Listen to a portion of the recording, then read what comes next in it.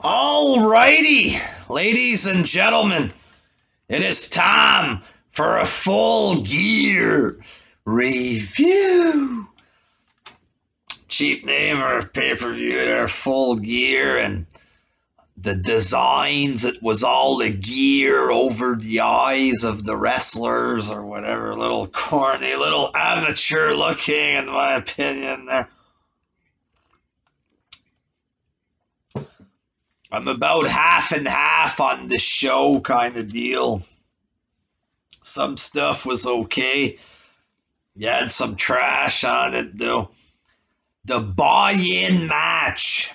Serena Deeb versus Allison Kay.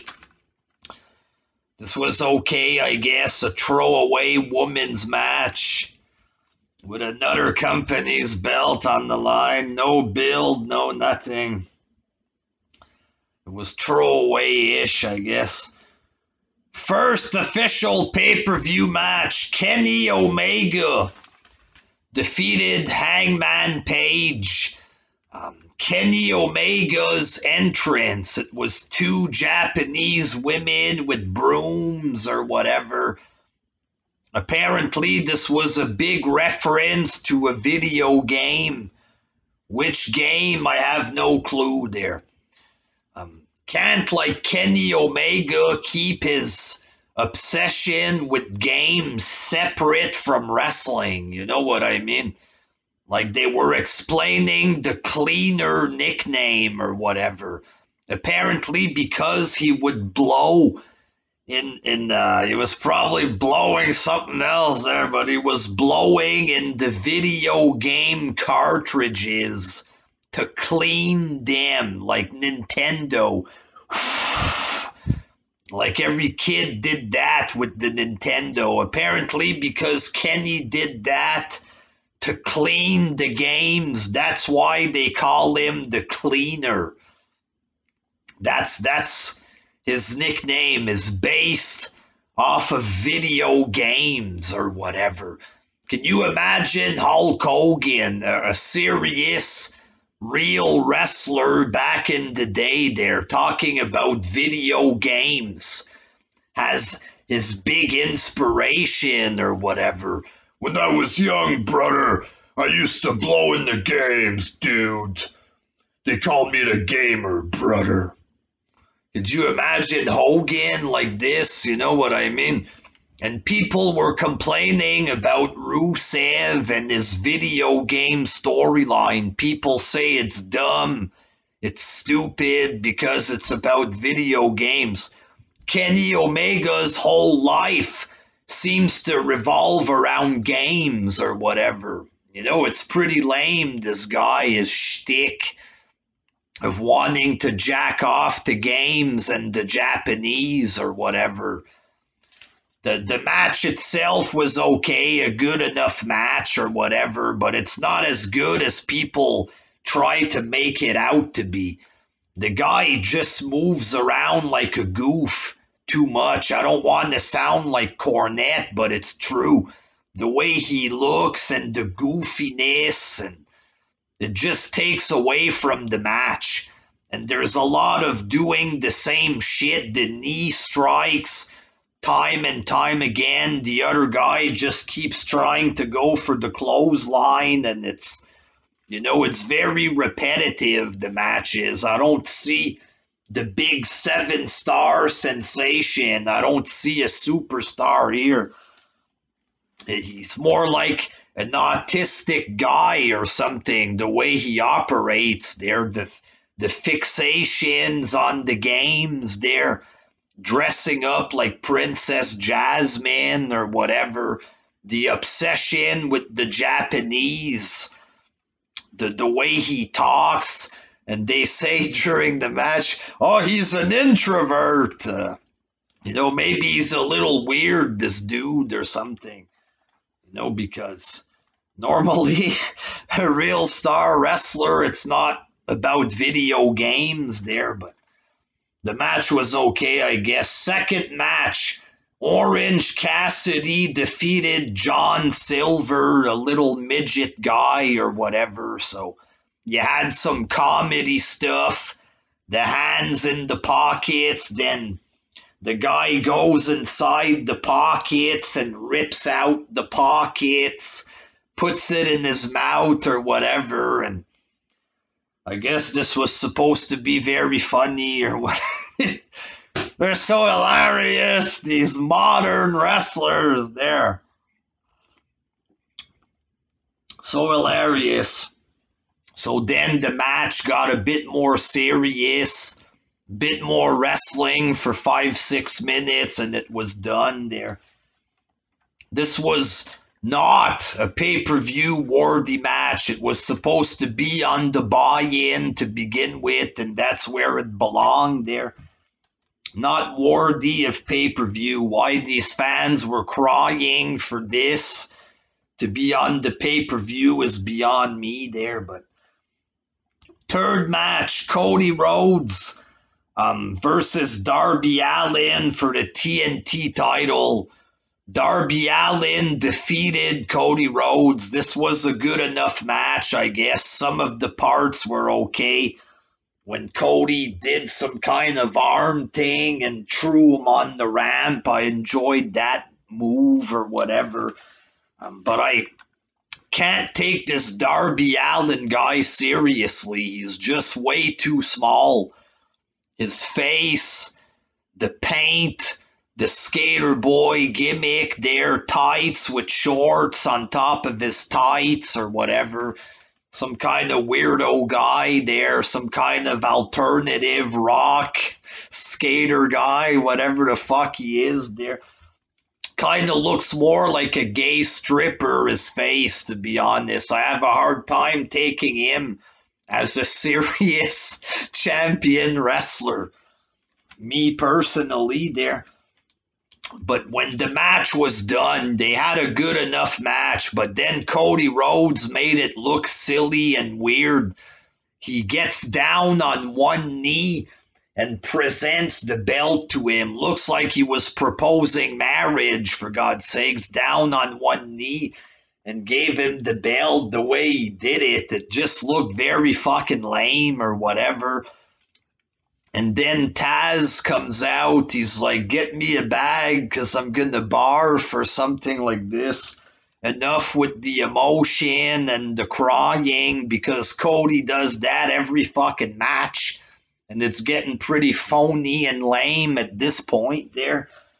And then they got beat up or whatever by Cage and Ricky Starks. And then Big Will Hobbs made the save. Will Hobbs, a complete unknown Will Hobbs. This guy came out like a month ago. He made the save, a big hero apparently. Nobody knows who he is, the hero that nobody asked for or whatever. He came out to save, I think, Moxley a few weeks ago or something like this.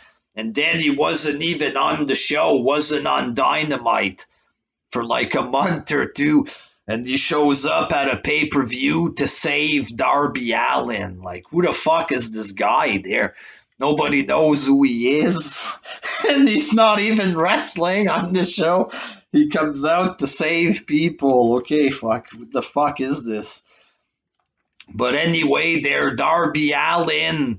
Some of the AEW fans like him. They should be happy he won the belt. But the way Cody Rhodes got down on one knee, it just looks stupid and silly. It takes away from the match. And then Darby Allin gets his ass kicked after he wins or whatever. But fourth match, Hikaru Shida defeated Nyla Rose, and this was just a bad wrestling match, low quality wrestling or whatever. It was slow, it was cheap. I was glad it's over, way too long and just not good. Fifth match, the Young Bucks defeated FTR. This was an okay match, I guess. You know, Meltzer was probably enjoying this, probably gave it 6 stars. Me, I just thought it was a long-ass match, you know what I mean? Very long. There wasn't as many dives kind of deal because FTR don't do that stuff. But like, it was kind of halfway between circus and wrestling. There was still some circus stuff with the Young Bucks, but all these moves and it finishes with just a plain super kick. One of the FTR guys tried to do a dive and it backfired, and the other one was barefoot with a like a messed up ankle, gives him a cheap looking barefoot super kick, and that's how the match ended. So that's one of the problems. All these maneuvers, head bumps, and they get right back up, and then it finishes with a weak looking super kick. You know what I mean? And the Young Bucks, they don't really do wrestling. You know, like apart from 100 arm drags at the beginning of the match, it's mostly strikes, repetitive strikes, kicks, and dives, and there's like barely any real wrestling, just weird unorthodox stuff or whatever. And super kicks, like, do these guys actually know how to wrestle or whatever? Like they don't know how to sail, for fuck's sake. But during the match, at some point, they were referencing the backyard wrestling that the Young Bucks have done. How low budget does it look when they're talking about backyard wrestling? Oh, Nick jumped on the fence and split his leg open. Doesn't that look amateurish there? Oh, great backyard wrestling. Hurt his leg on the fence. Oh, it's just seems very amateur there, but the Young Bucks won. They won their big dream match. Honestly, I expected more stuff. It just seemed like a plain match to me compared to what they normally do. And it just had a weak finish, I think, there. Oh, it's because they never do dives, and they did a dive and gave him super kick. It all makes sense in the story arc. Long-term storytelling. AEW. But really, it's just a match that's like really long with no real wrestling. The other guys were doing wrestling, FTR there, but Young Bucks, there's no moves. There's no real wrestling. It's just flip, flip, flip, flip. I don't know. Maybe I'm just too old for this modern wrestling there. In the sixth match, Matt Hardy defeated Sammy Guevara in the Elite Deletion, and this I thought was the best match of the show there. It was Matt Hardy doing his stuff. There was a monster truck.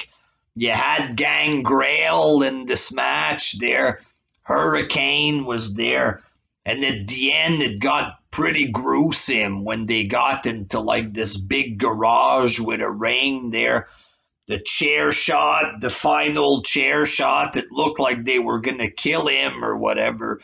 The way they put him on in the garbage at the end, it looked like I was watching someone getting killed in a horror movie kind of deal there, but I thought this was pretty good there. Senor Benjamin driving the truck at the end or whatever. I thought this was pretty good. Seventh match, MJF defeated Chris Jericho, and this was not so good. Coming off the Elite Deletion, it had that filler, boring feel to it, like a cool down match after a big match or whatever. After seeing Elite Deletion, you look at that, it's like, ugh, fuck, it just felt boring. It was slow. Like, even MJF was slower than Jericho, that's 50 years old or whatever. And then it ended with a Guerrero finish. Jericho with the bat, the other one dives on the ground, referee distraction, and then a roll up. So the match was super, like, nothing happened in this match, super slow with fuck all there, and they rip off Guerrero for the finish, pretty cheap. Jericho, when he was climbing on the ropes and giving him punch, it was like that, like super fake looking there. Some of the fakest looking punches I've ever seen from Jericho. It was weird there. People are going to say the Guerrero finish is okay because Jericho was Eddie's friend, but it's still ripping off WWE. You know what I mean? On one hand, they constantly bash WWE. We're not going to rely on storylines like WWE. You're conditioned by the WWE to believe this and that. But then on the other hand, they rip them off as much as they can. You know what I'm saying? And nobody calls them out on it or whatever. But in the main event, Jon Moxley defeated Eddie Kingston. And this is the main reason I thought the show wasn't worth $50 because of this match. Like, first of all, the match was... It was an I Quit match. Ambrose won with the fucking choke finish, some barbed wire with a choke or whatever. But it was like a generic hardcore match there, like barbed wire, thumbtack, the same match we've seen 1,000 times. It's like I said, it was like a TNA quality hardcore match. It wasn't anything great. It was just cheap kind of feel to it with hardcore stuff that we've already seen 10,000 times. Why would they put this as the main event of a pay-per-view? I have no idea. Just a filler match for the world title, just while they wait for Kenny or whatever. This is what this was. And Eddie Kingston, some fans like him because he can cut a bit of promo or whatever, but he's not a good wrestler. The guy looks like a jobber big time. The way he was wearing that outfit or whatever just looked like a complete jobber from an indie fed, like straight up, like a small-time indie fed. The outfit, and it just seemed like a low-quality indie match is what this looked like. You know what I mean? But AEW, fuck. I thought the show was okay, I guess. If it was an indie pay-per-view, it's going to be indie. You pay $9.99 for it. It might have been an okay show there. But for $50 and to claim that this is amazing and that it's better than WWE, for $50, I would say that this was a joke. You know what I mean? If that's what it is, there's a lot of crap. Some stuff was okay, but was it an amazing show? No, probably I would rate it as okay, like a 5.5 out of 10 kind of deal or something. But I'm sure Meltzer will give it 25 stars for each match, and every match is going to be claimed that it was amazing and super great, but it's low quality, a lot of it. The best match I thought for the entertainment was the Elite Deletion there, but it's not for me, this fit. It's for guys that jack off to the Japanese and Zelda, maybe Kenny Omega. You go to his house, he has men dressed up as Super Mario running around his apartment or whatever. Probably a big pipe sticks out of the ground and Kenny jumps inside the pipe and does sound effects with his mouth or whatever there, and he wrestles with Luigi, and he ends up with Toad in his bedroom or something like this there, but it might be for people like that. You know what I mean there? But, you know, like I said, okay show, but not an amazing one. I'm not going to claim it was amazing. Until next time, peace. Ha! Not worth $50 there. Ha!